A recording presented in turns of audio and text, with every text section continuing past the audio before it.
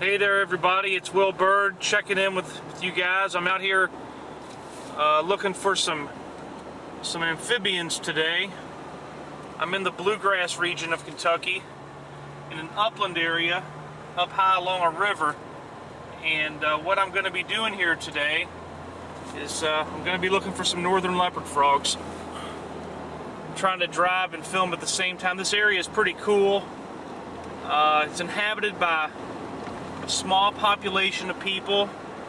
They're very poor.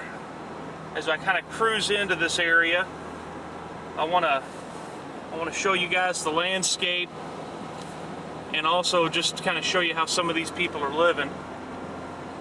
Over here to the right you can see the river's down below. I don't know if you guys can see that or not. There it is. The water's really high. It's been raining real hard. It's about the middle of March right now, and I'm hoping to make some nice frog finds here. There's a nice barn. Come back and look for snakes there later. Yeah, here we are. I'll see what we can find here. I'll check in with you guys here in a minute.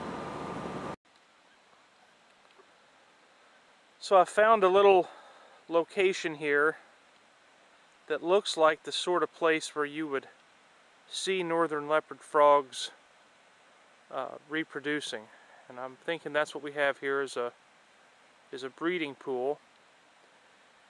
I don't hear anything right now, but I'm hoping when it gets dark they might start calling. I'll go down here and investigate a little bit more.